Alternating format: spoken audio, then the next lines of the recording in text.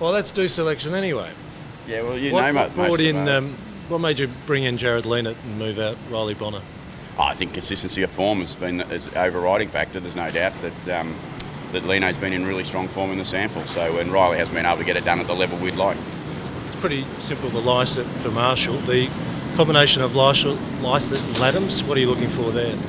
Yeah, it'll be very similar to what they've done before. As you said, it's simple that we kept Pete in the side based on Todd going out, unfortunately, and I suspect it'll be more Scotty ruck than Pete, because Pete's got a few more weapons in the front half. So, I think it'll be something like a 70-30 split. Is it challenging determining how many minutes Lysett plays because of the time out he's had? No, I suppose the only bonus of the time out is he's fit. He's physically fit. He's been able to train a lot, and he's in really good shape. So he'll probably be he'll be blowing a little bit early after a month without footy, but I'm sure he's a pretty good athlete. So we'll be pretty comfortable. He'll play a full game, no worries. Significant milestone for Robbie Gray. Can you tell us what he's meant to you and what he's meant to the footy club? Oh, he's been a star for our footy club. He's been a star for me personally. He's just done everything you could ever ask of your great players, and Rob's been one of those players who'll go down as one of the absolute best at Port Adelaide. Just hope that he gets some team success that he's craving. Do you have a favourite Robbie moment? Oh, jeez.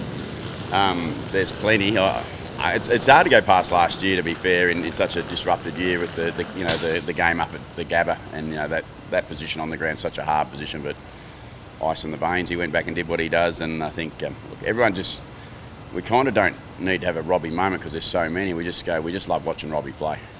Ken, whatever the result, if it's a win, people say it was the expected win that Port had. Yep. So what's more important about the way you go about getting that win? We've been building our form a little bit better, I think, and we've been building a game style that we know we're more capable of, and I think we're looking for those improvements as much as anything. We know the game's going to be tough. We know how much the Gold Coast have come off a pretty disappointing loss themselves, and you only got to listen to the narrative through their footy club this week that they're ready to go, and it's going to be a big game. And they're hard to beat up there at any time. They're hard to beat anywhere, but up there particularly hard. So for us, we just got to concentrate on our style of football that we know is successful. And you're right, we just got to go and play the way we know we should play. Orazio this week, but is he close? Is he a chance next week or probably the week after? Yeah, look, he's a chance for next week. I wouldn't say he's an absolute lock for next week. He's got he's still got a bit to do. He's just started running a little bit yesterday, so there's a little bit to go for that. But as always, we'll tell you up front when we know exactly where he's at. But at this stage, I suspect he'll be some chance for next week, but probably more lock the week after. And we love Butters and Dersma. They're running now, which is great. Dersma maybe slightly ahead of Zach though. Yeah, no doubt Xavier's ahead of Zach. We're where the boys are at, and they're both progressing pretty well. But there's still a long way to go, particularly for Zach. But for Xavier, we think he's closing on a return date, so that's exciting. How have you addressed the turnovers this week that obviously plagued you last week? I know we address them all our turnovers every week. It's one game, 2 games. You play against different sides, you play a different style of football. But for us, we're always mindful. I think last week, the key about our turnovers were they were really poor self-inflicted turnovers, and we've been much better at that over the last 18 months. And that's where it was a bit surprising. We turned some some easy balls over for the opposition, and they made us pay. Hamish named as the medical sub. How close was he to actually being in the 22 instead of, say, Lino? Oh, no, he was close, but I think Jared's form's been clearly more consistent at the sample level even, and Hamish has been back, and for a couple of weeks he's had a mental freshener up as much as anything, and I think an opportunity for him to be back amongst the team and a part of the team going up to the Gold Coast, particularly in Robbie's game. I think it's an important moment for him too, so he'll come on if we need him and do everything we possibly can ask of him. He's got great maturity and he's got great flexibility too, so that's what you're always looking for in your medical sub. Are you still confident you've got enough time to get in a real role and build enough momentum for the back half of the year? Yeah, it's plenty of time. But everyone would love it to be today and continue it on, but it's a long time to keep it going. We know I've said this publicly, we know we're not quite up the top with the best, but we know we're capable of being up there with the best, so we've got to continue to improve, and if we do that, we'll get there. And your transition, particularly from behinds early in the year, was incredibly crisp, but it's either been worked out by opposition teams or you're not doing it as well.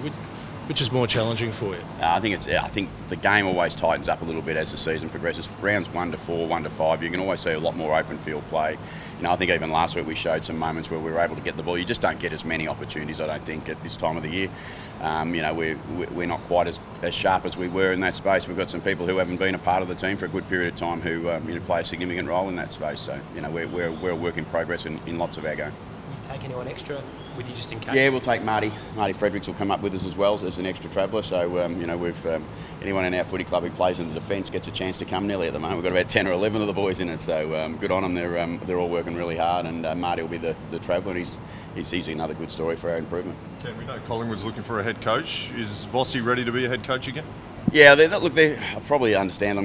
Didn't realise, but I'm probably going to get a couple of those questions about. Michael's more than ready to do what he needs to do and what he wants to do. He's been a high quality assistant for me. He's been a great support and help all the way through. I could only wish him all the success. And if anyone was looking for a great person and a great coach, Michael Voss would be someone that should certainly talk to. I think there was reports this week about Robbie Gray being on the brink of triggering a new contract extension. Is there any light you can shed on that one?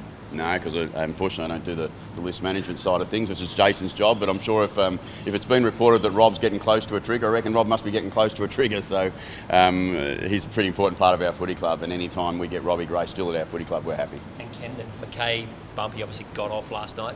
Did you have a thought generally on what it means for the game? Yeah, I suppose I had a thought. I mean, it was a good result because the rules don't determine that the player deserved to get suspended, I don't think, at any stage. But I think there's enough movement now in the injuries and the head injuries particularly that we're more aware of that. But if you're going to probably enforce every bit of injury or contact that comes to the game, it needs to be written into the rules probably. Just on Coach Marshall was listed as 1 to 2. How's he actually going? He'll be fine next week.